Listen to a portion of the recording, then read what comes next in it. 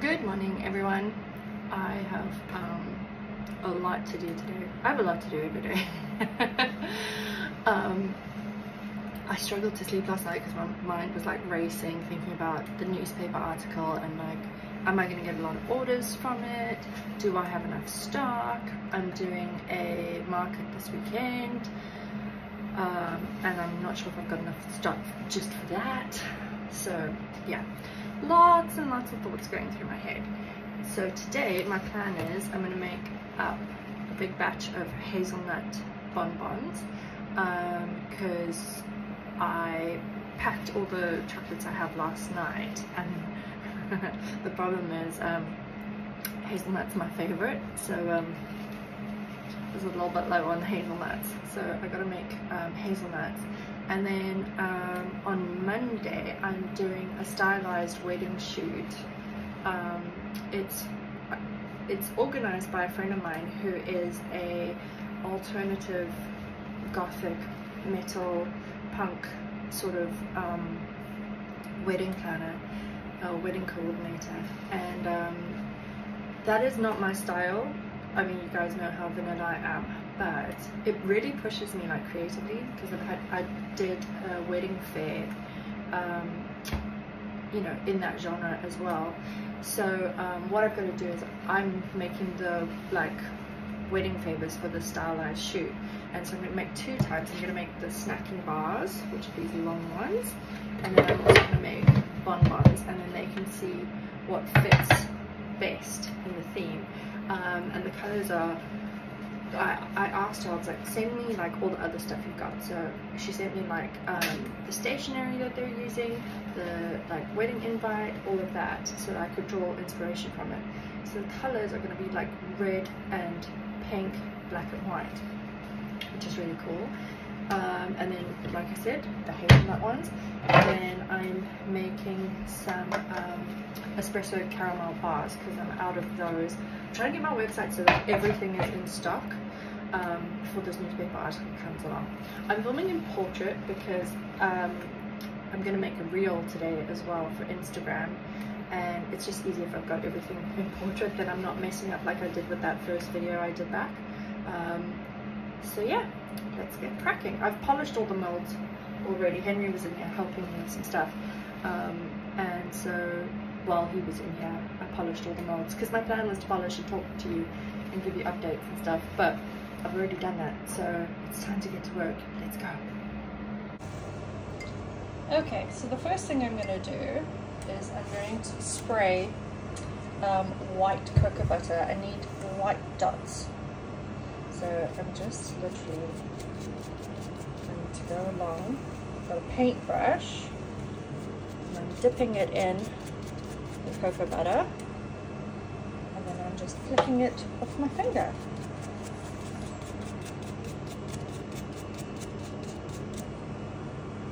You can get white dots like with an airbrush, but I'm not really using the airbrush today, so I figure, you know, there's no reason to set it all up just to do some dots when I can very easily do it like that. And then clean it, and then you guys can see on the bottom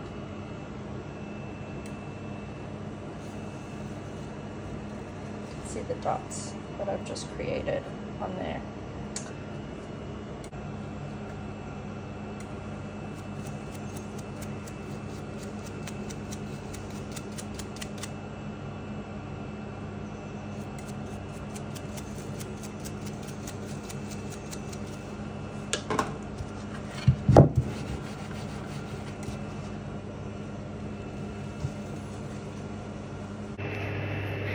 Okay, so I've got all my dots on, and now I want to do like a marble effect. And what I do is I do one set of colors this way, and then I turn around and do the other set. So I'm going to start off with pink and purple, and I'm basically just putting like a dot of pink in each cavity. You're supposed to only do like 3 of these at a 6 of them at a time, really, in case everything cools down. I've done this quite a lot.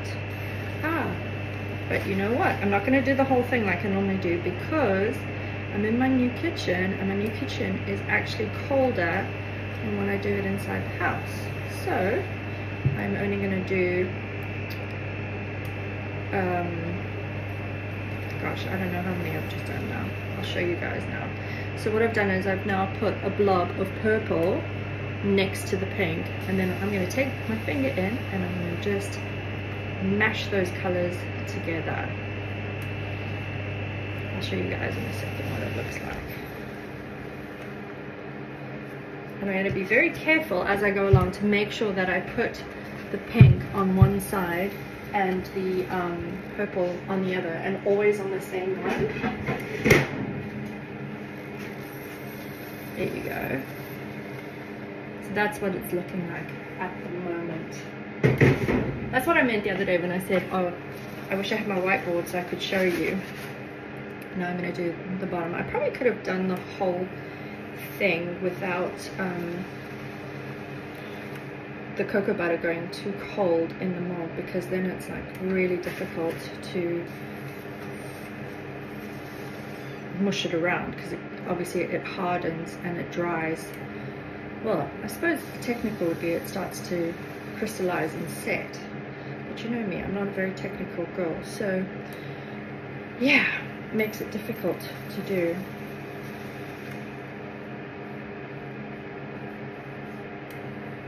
There we go. So usually what I would do is I would do the one side of all of them, put them to the side, and then come back. But because I'm filming, I'm going to do the other side for you guys. So I'm going to make sure that I do my pink on the same side this time, so that it's not pink on pink, because the pink is now on that side and I want it to be on the other side.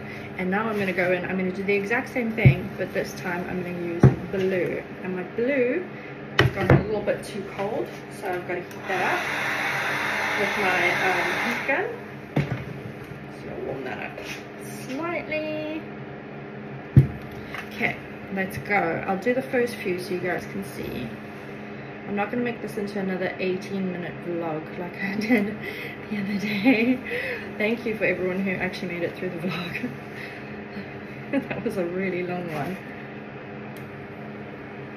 I love doing this design, and because it's my favorite chocolate to eat, I love making these chocolates because, well, let's just say like a lot goes in my mouth on hazelnut days.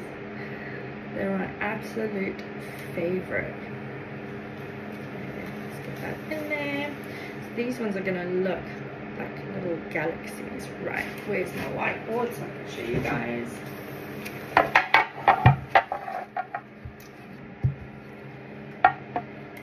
They're little galaxies. It'll be easier to see once I pop them out, but right, let me get on with it. There, I think you can see it better if I do it like this. So you can see they really have like a galaxy effect to them, and the great thing about this design is it's very difficult to mess up. So yay. Okay, so my hazelnuts are done, my hazelnut molds are done, and now I'm going to do my bars. This is very technical stuff, you guys. Watch this. I'm hoping I'm not going to get it sprayed all over my phone, but basically all my bars pretty much have the same sort of design. I love just flicking cocoa butter on to see how it sort of lands. I'm going to show you guys in just a second. So I've just flicked, it's hard to see, but I've just flicked gold, and this is such a sparkly beautiful gold.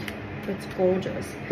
I use it quite a lot, to be honest. With this one I am going to do all of them in gold first, because I want the gold to sort of like set a bit before I move on to red. So all the bars mimic the colors of the bonbons, and the espresso caramel bonbon is black, gold and red. So there we go. I'm just making a few of these, honestly, because my other bars are not dry yet from making the hazelnut bars yesterday.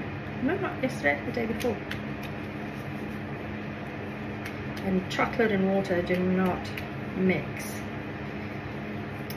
This it hasn't all melted, and the reason I'm going like this is because I'm trying to get the really like sparkly gold out, because I want this gold to like really pop in the mold. Okay.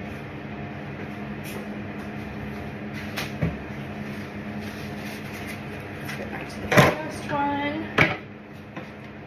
Now I'm going to go in with this flame red, which is just so pretty. Oh, guys, I love it, I love it, I love it.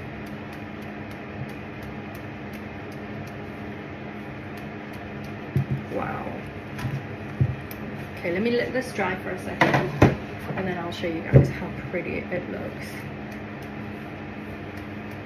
I'm going to leave this for a while. I'm in the process of tempering my dark chocolate, and I'm tempering white chocolate as we speak, so that once these all dry, I'll be able to pour. I'm also waiting for Henry to make me some espresso so I can make the caramel. So I probably won't finish this today, but I'll get far enough. You'll be able to see. Right. I look so bloody now. Let me turn the camera around. So that's what they look like. So very messy, very shiny and sparkly, and they will come out hopefully looking very, very beautiful. Again. I've just had an email from a subscriber. I won't say your name just in case you don't want me to say it, but you know who you are because I have replied to you, saying that they thought I was unhappy because I deleted their comments on my latest video. I swear to you, I don't delete comments. You guys have seen negative comments on the channel before. I mean, it hasn't happened very often. I've been very, very, very lucky. And actually I was looking at statistics, and like the overall likes versus dislikes on this channel is 98.7% positive. So I've been very lucky with that. The only time I have deleted comments was there was somebody years ago who kept popping up with different names. Some of you all know who I'm talking about. Kept popping up with different names but similar profile pictures, and some of the comments were just not like appropriate for a channel about dogs. That's the only one that I can think of off the top of my head. Oh, and there was one racist comment as well that I deleted. But I promise you I don't delete comments, so I'm so sorry that that happened, but oh, and I hate that somebody thinks that I did that to them on purpose, because I didn't. Right, so now I'm sitting here, I'm waiting for the chocolate to temper, and of course now I've had like more ideas. So now I've decorated some more molds, because I want to do, you can't see on this one, but there's actually a silver and like a sparkly yellow.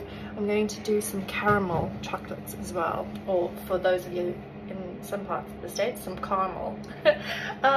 So yeah, but I'm gonna, oh, I was gonna say I'm gonna end off the video, but I guess you want to see what the chocolates look like. Oh my goodness, I'm still getting back in the swing of these YouTube videos, and of course not just seeing my face, but seeing, you know, all I have to offer. Oh, and I can't believe this, I already got a call from the hospital, so I'm going for my MRI on Tuesday. I can't believe how quick that is, you guys. Like, it's crazy, it's crazy. The healthcare where we live now is so great because we moved. I guess I didn't mention that. We moved a few months ago and we're further south and on the coast, and yeah.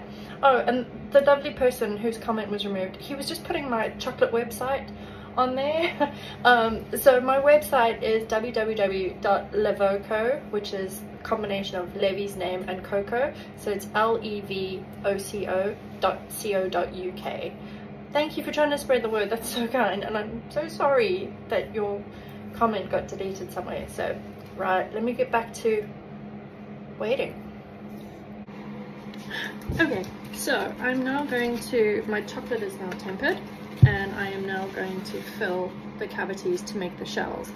And this part, like you would typically do with a piping bag, but piping bags really hurt my hand, because obviously, you know, you've got to use two hands, and this hand gets very, very sore holding a piping bag. So I use a jug and I just pour it. So to a lot of chefs that's cheating. To me it's just the way I make it work, really. Okay, so just gonna pour the chocolate in.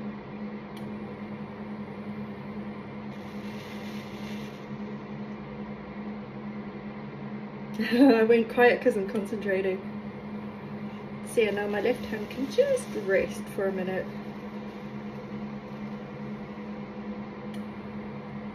I have to pipe the middle, you know, the fillings. So I'll take the respite where I can get it, really. Okay. So now I've filled all of the cavities, and what I'm going to bang it like this. And the reason I'm banging it is any air bubbles that are in there I want to get out. And I'm going to take my scraper.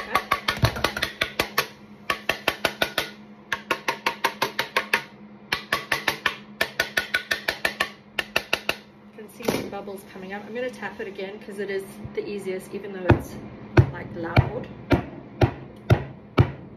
Okay, now that's all done. What I'm going to do, this looks so cool. Yeah, it's all coming out now.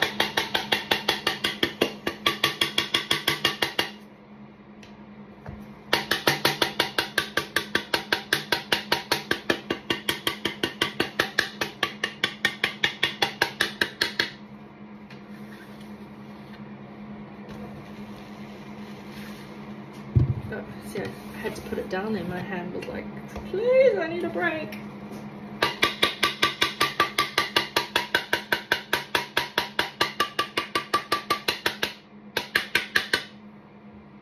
If you notice, I'm not actually even using my thumb for this because it's just too uncomfortable. I'm not telling you that just to be like, oh, poor me.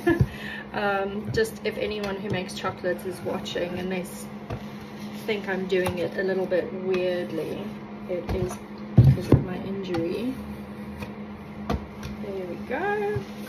I'm getting the top of the mold really nice and clean and free of chocolate. So there we go. There's my little shells, all nice and shiny. And I'm gonna go put this down and leave it to set for a couple of hours. Okay, so now it's time for me to actually fill the bonbons, because I did cheat and I put these in the fridge to make them set quicker. Look how pretty they're gonna be. Yay! I already made the hazelnut filling, so I didn't bring you along for that. Wow, that was a bit close up for my that wasn't a good angle for me. I looked up and all I could see was my chins. Oh my goodness. So yeah, I'm just gonna fill these up, as you can see. Not the neatest, but get the job done. And then we'll cap them off. Easy peasy. Okay, so I filled my chocolates and now I need to cap them off, close them up. So what I'm going to do is I'm going to heat them up with my heat gun thingy.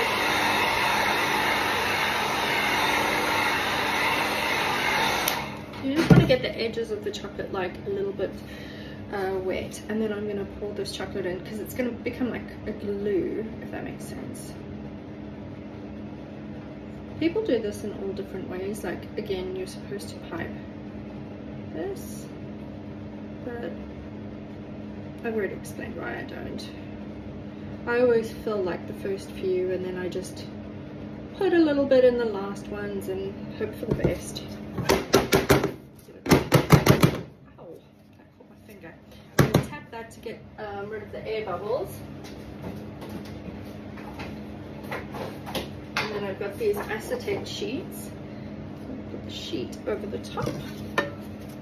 I'm going to use my scraper again, and I'm just going to scrape.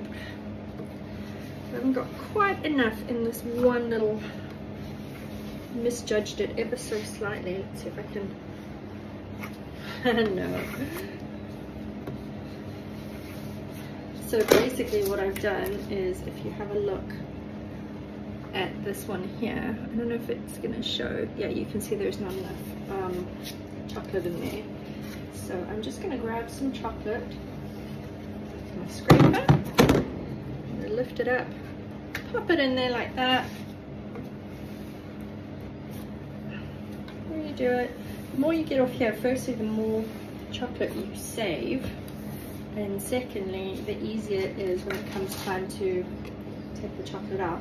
Now because I'm working with nuts, I've got to be really careful. What I usually do is all the chocolate that comes off the molds like this, I just put at the top of my got parchment paper here, just put it at the top there, and then, you know, Levy and I can snack on it because we're not allergic to nuts that can't go back into the chocolate that I'm working with. So yeah, I'm going to do that for all of them, and then we leave them to set.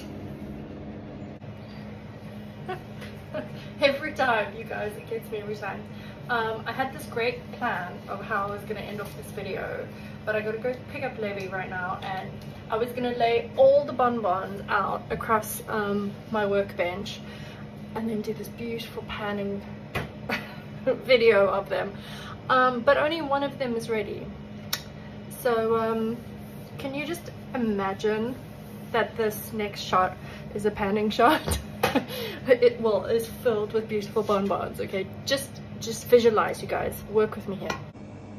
Aren't they beautiful? Wow, look at them, you guys. I'm so happy. You are a champion. You are the winner of the whole race, because you're the only one that has popped out the mold so far. I guess I'm like trying to rush because I want to go get Lev, but there you go. That's the final result of well, and those ones as well, of my my hazelnut bonbons. See, they do have like a very galaxy feel to them, don't they? Right, I'm gonna end off. I'm gonna go get my little Lev bug from school. Thanks so much for joining me today, you guys. Thanks for using your imaginations, and I'll catch you on the next video. Bye.